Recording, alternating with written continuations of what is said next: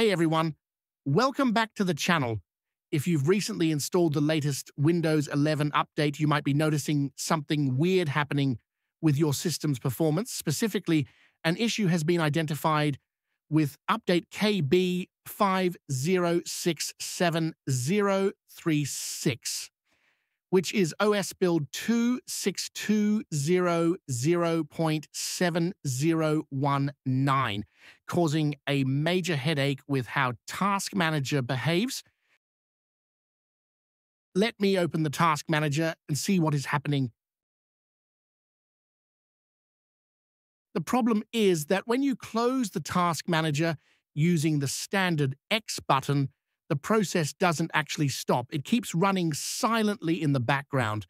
Close it a few more times throughout the day, and you suddenly have multiple instances of Task Manager hogging your CPU and RAM. It's a definite bug, but thankfully, there are a couple of quick ways to fix it right now.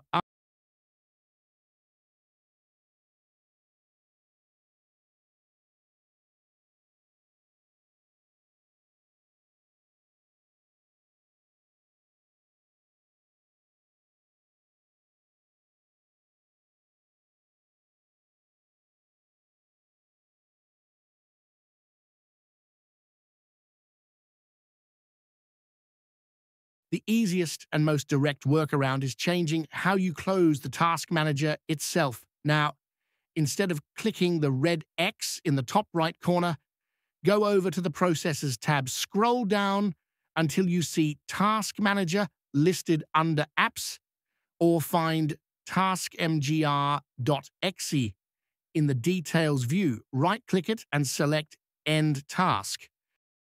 But what if you already have several instances running?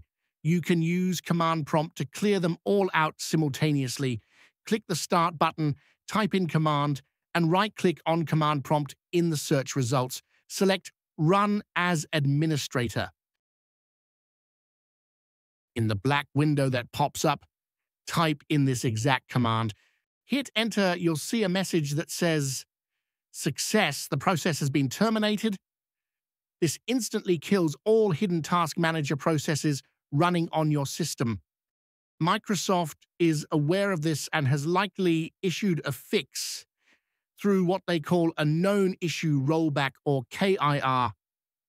For most home users, this fix happens automatically on the back end.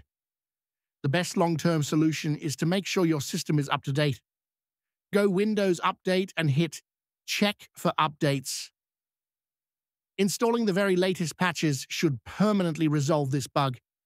A quick restart after checking for updates might also trigger the automatic fix to apply. So, until Microsoft rolls out the full official patch, stick to those two workarounds. They should keep your system running smoothly. If you found this helpful, smash that like button and subscribe for more tech tips.